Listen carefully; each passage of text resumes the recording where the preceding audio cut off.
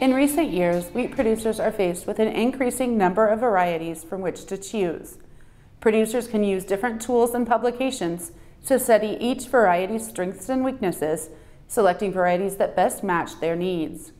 Regardless of whether you intend to plant one variety or several on your farm, it is important to start out with a list of several good candidate varieties. The final product of interest is grain yield, and therefore it's crucial to select varieties that have shown consistent performance and excellent yield record in your region. Make sure and check yield results from nearby K-State and other universities' variety performance tests and demonstration plots.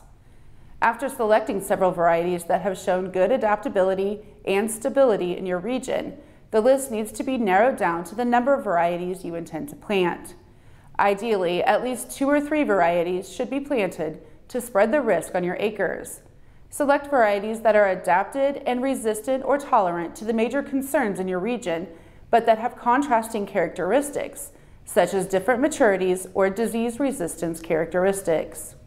This will help buffer the risk of a single event compromising production of the whole operation and can help spreading out harvest dates so not all varieties are ready at the same time.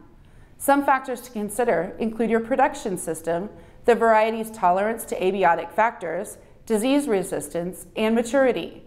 Links to many K-State and other resources are available at kswheat.com.